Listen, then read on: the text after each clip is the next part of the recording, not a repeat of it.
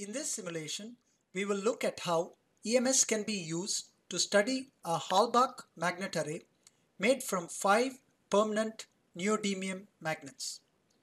The objectives of the simulation are to understand the magnetic field distribution around the magnet array and how the field varies as you move away from the magnet array.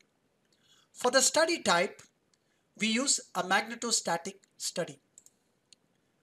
We assign N4212 material for the magnets from the EMS material database.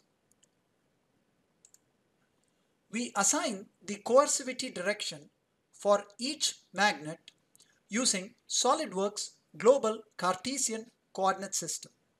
We can also use cylindrical and spherical coordinate systems for this purpose.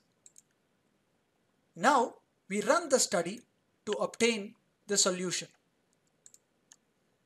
Results of the simulation are organized in the results folder. First, let us take a look at the section plot of the magnetic flux density. Next, we can look at the vector plot to see the magnetic field vectors. Clearly, the field is greater in the bottom part of the magnet array as expected. Finally, we see the 2D plot to calculate the magnetic flux density from point 1 to point 2.